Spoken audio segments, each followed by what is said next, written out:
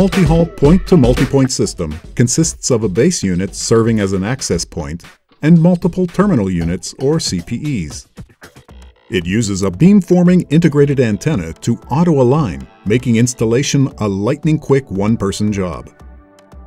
The beamforming technology combines a wide 90-degree scanning angle. The unit has two RJ45 Ethernet ports and one fiber port. Port 1 is used for data as well as PoE in for powering up the MultiHaul. Port 2 is used for both data and PoE out. Port 3 is used for fiber connection.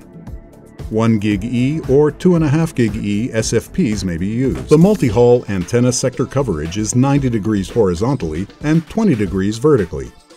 Optimize the azimuth alignment by turning the mounting bracket left or right, targeting the center of the 90-degree sector.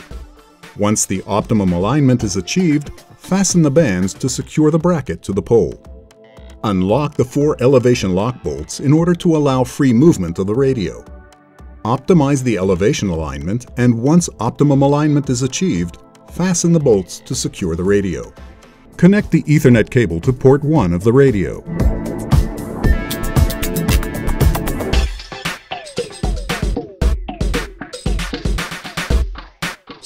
Hand tighten the all-weather shells. Do not use tools to secure them.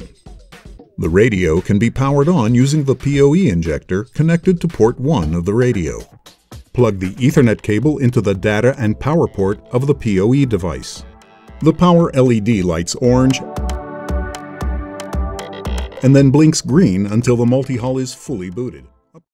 Any kind of data can now be transparently streamed over the radio link between the base and terminal units. Once done, proceed to the location of the next terminal unit. Repeat these steps for the remaining terminal units. For more information, please visit us at siklu.com.